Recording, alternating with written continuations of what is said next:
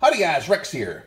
Have you been patiently waiting for the awakening of the very scary Kraken monster to come and save you after watching your Quebec Anon videos repeatedly over and over again? If so, and you find it kind of stressful because the thing's very, very slow to wake up and hard to see, and you are concerned about bullets maybe flying at your face, watch this video. You'll find it perhaps a little bit helpful.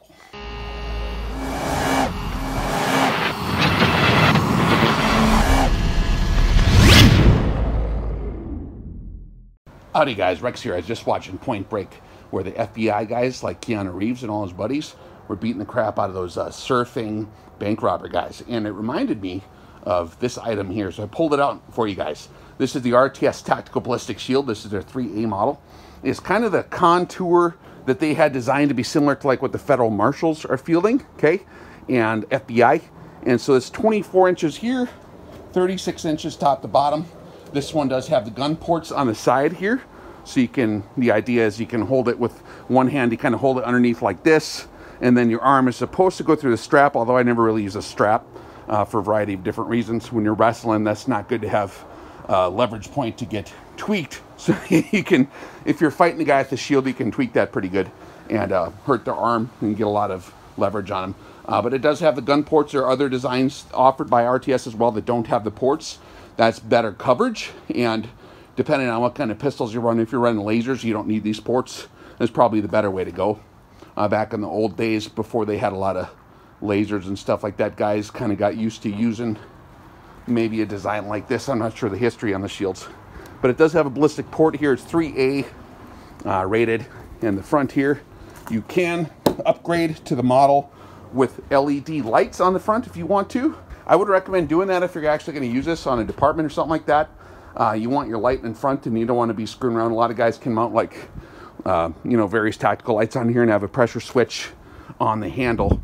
But that's not near as good as having it mounted on here. But a couple different features I thought were good. It does have that good anti-spalling stuff, right? It's not super heavy. I mean, it is pretty stout.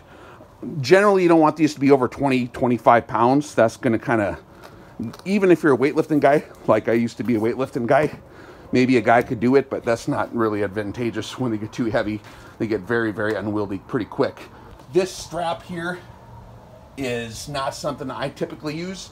You don't want your arm really tied to this if you get into a push-in match, or if you use the shield kind of as something to brace a bad guy with. If you're doing, there's a lot of different things you can do with shields. You can do extractions, you know, like from a room, where you brace the guy, basically tackle him with the shield, and then the other guys, you know, hog time or whatever, like they used to do back in the day against those surfing bank robbers. Now it's salon people probably. I don't know what they're doing nowadays. But it does have a little bit of standoff with this pad in case you take a round.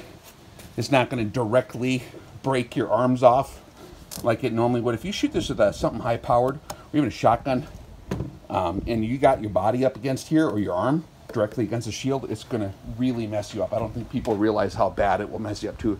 It'll break your arms. So a little bit of standoff. It'd be nice to have some standoff on the bottom as well. And the handle here is kind of centrally located. You can see how it is here. It's nice sometimes to have a little bit wider of a handle. That way you can articulate it in different ways. You can hold it off to one side and get it around there. Then you can step around and look. Or there's, you might want to switch hands and grab it on the other side. Sometimes you grab it in the middle, but I don't like to tie my arm off in there, so you can use it in a variety of different ways. It's nice to have, like I said, the standoff towards the bottom. You can have that kind of brace to make sure when this thing gets hit by a high-powered round, this will deform quite a bit. A lot of this stuff will come off sometimes, but a powerful weapon like a slug, or even a 7.62, which might penetrate this, it's going to deform tremendously. Even if it doesn't completely penetrate, still mess you up a bit, so that's good to have. This is a contour. There's a million different contours available, of course. Various shields. The one from RTS is actually pretty light and affordable. It's not stupid heavy. I'll put the specs below here. If your department's looking for something, or your outfit or whatever, if you're a SWAT guy or SRT guy, these are something that you might want to kind of shop around on for the, you know, save some money, because they can be expensive. I think they're normally $2,800, $3,000. These right now, I believe, are around 1,000, maybe a little more. And they have different models, and I got a discount code you can use below to check it out as well. If you use it before the 1st, I believe, and they do help out Rex reviews and all that, so that's cool. But these are nice to have if you need them. Obviously, you're not going to every day carry this into the store to buy spaghetti. Another thing that people don't realize, that where these can be a little handy, is when you're not using it, you can stow this like behind your seat in your SUV, and then pack up your other gear against it to kind of prop it up. That offers you some ballistic protection for your valuable cargo. If you got kids, or if you got a wife that you actually like, you can, you know, I usually keep some of my body armor when I'm traveling with it behind the seats to kind of offer ballistic protection when you're not wearing it. So you can also keep this like in the bedroom or wherever you're sleeping.